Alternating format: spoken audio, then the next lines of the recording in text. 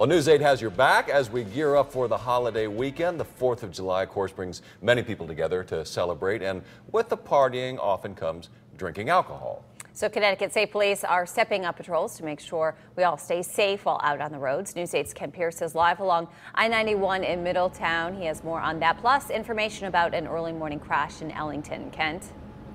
Yeah, and here along the I-91 Middletown rest area, things are already getting kind of busy. I think a lot of people took off today as well as having off tomorrow for the July 4th weekend. There's a big effort this weekend to try to reduce the number of crashes in Connecticut. Here to talk about that and more is Trooper Kelly Grant with the Connecticut State Police. Already had one kind of serious crash this morning in Ellington. Tell us about that.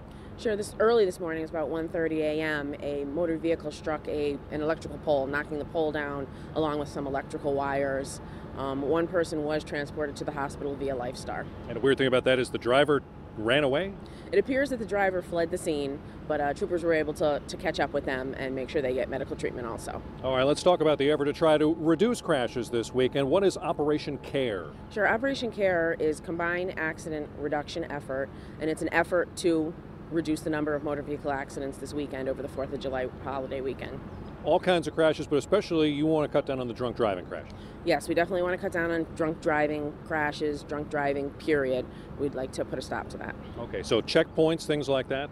Yes, troopers are going to be out this weekend. They're going to be in roving patrols, which means they'll just be driving around looking for speeders, people not wearing their seatbelts, suspected drunk drivers. And there'll also be spot checks where vehicles will have to stop, speak with a trooper for a couple seconds so the trooper can determine that they're okay to continue driving. If they're not okay, if they get caught driving under the influence, operating while impaired, I guess maybe is the correct term, first offense now, something happens that only happened to repeat offenders before. This new law went into effect yesterday.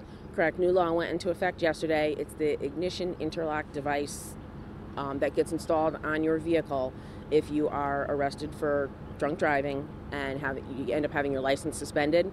Now it's after the first offense of that this device gets put on your vehicle, as opposed to it used to be after your second offense. All right. Thank you, Trooper Grant. So now more than ever, you want to not drive under the influence, because it was never a good idea. Now more than ever, stay away from it. Designate a driver as you go out for that partying this weekend. Have a good time, but do it responsibly. We're live along I-91 in Middletown. I'm Ken Pierce. Back to you.